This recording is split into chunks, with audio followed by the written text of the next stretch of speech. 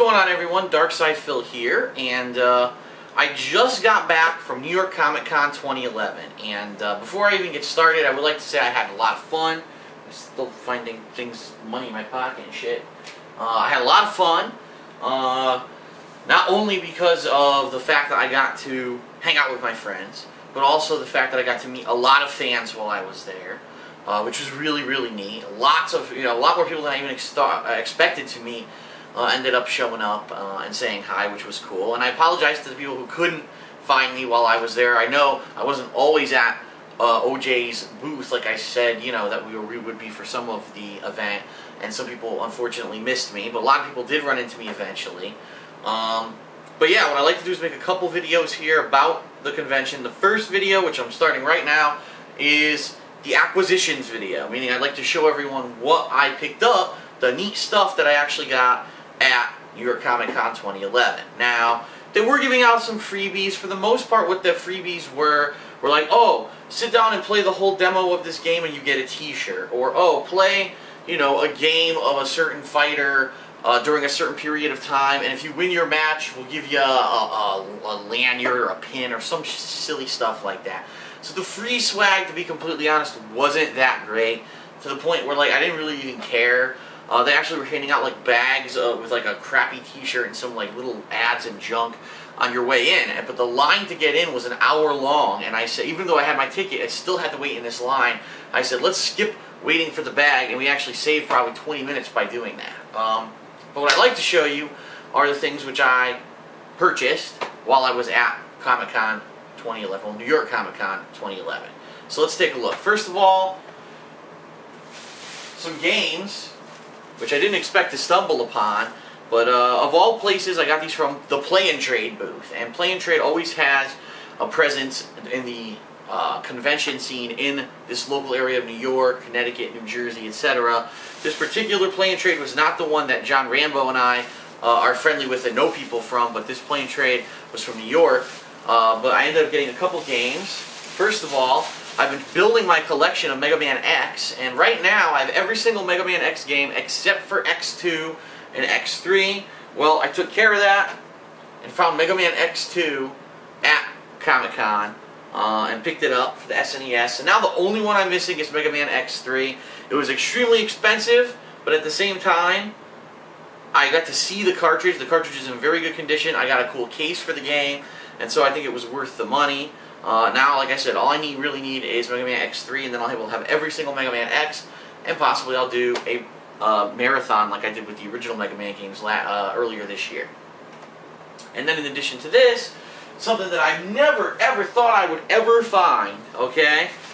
The Lion King for SNES, new, sealed. Holy shit, never opened. That is so freaking rare to find a game that was a popular game, by the way. This game was not some generic game. It was really popular. It was sold out at a lot of places, and I found it in new freaking condition. So I thought that was really neat, and that wasn't very pricey at all. That was actually a steal. So those are the two games that I picked up. Okay. I also picked up some cool shirts, and I will give you a plug for this company once I show you these cool shirts. So first of all, I got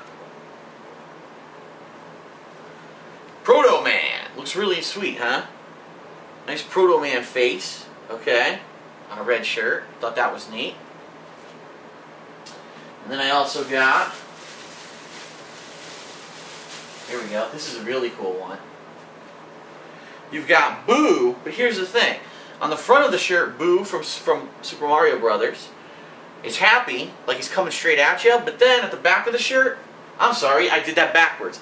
On the front of the shirt, Boo is covering his face, because just like in Mario Brothers, when you look at Boo, they get shy and they cover their faces, but then on the back of the shirt, he's coming after you, so he's sneaking up on you from behind. Really cool, and his shirt is actually glow in the dark.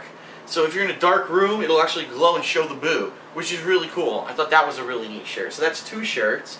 And then the last one that I picked up is actually funny, because the deal was, if you buy 3 shirts, you get one for half price. I said, alright, I'll get a third one.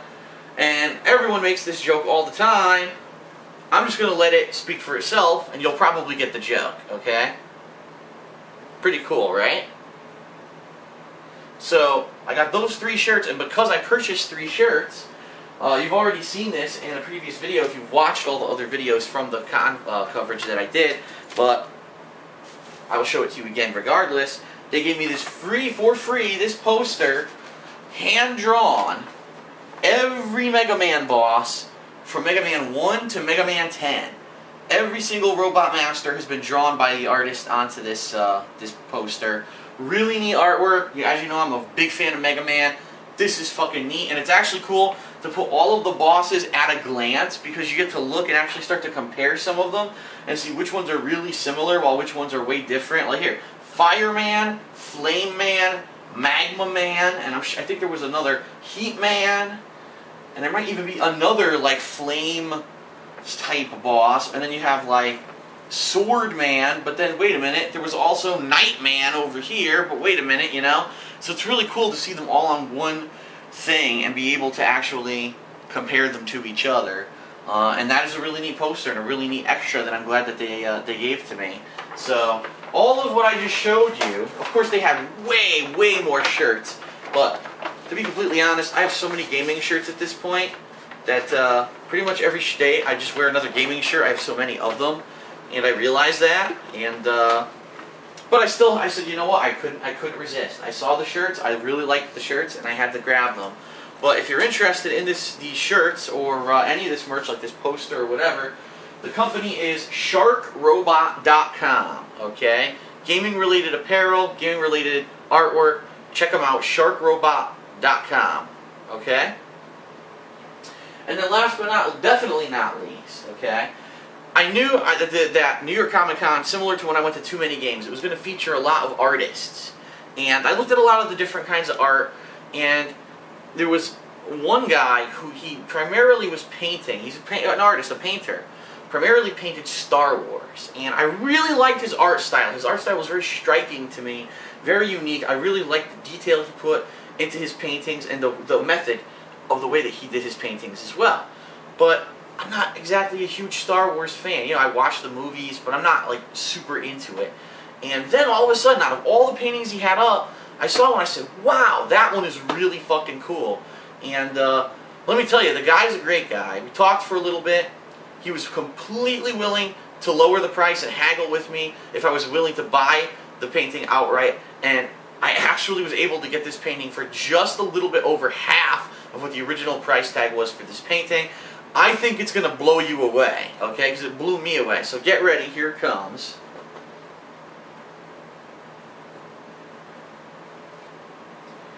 It is Dr. Doom from Marvel Comics in a super cool artistic style, alright?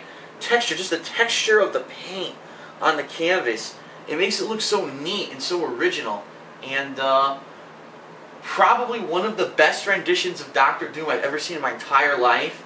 And, you know, I am a Marvel Comics fan. I like Dr. Doom as a villain. He's always been one of the most intelligent and conniving villains, and he always finds a way to show up and fuck up with your shit and come out on top in the end. And really freaking awesome painting. I'm really looking forward to finding a place to hang it. I have to figure out where exactly I want to put it here in my condo. But what I'd like to do is give this guy a plug because his artwork, in my opinion, his artwork's great.